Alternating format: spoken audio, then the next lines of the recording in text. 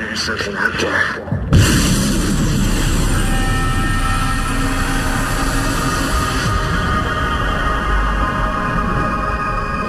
Life is a caravanserai of delights, but death is our destiny lot. The only difference is for how long one eludes it. If the grave is one's only aspiration and guarantee, then life is a bleak path with little to recommend it. You're all gonna die. You were so sure of your own power that you never imagined anyone in the universe could bring you down.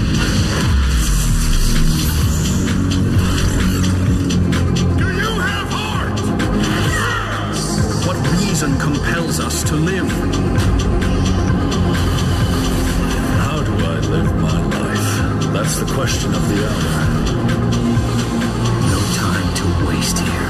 And who wants to ask about dying? Stuff like that's a waste of breath. I'm just saying, if I get preoccupied with it, then I might as well keel over right now.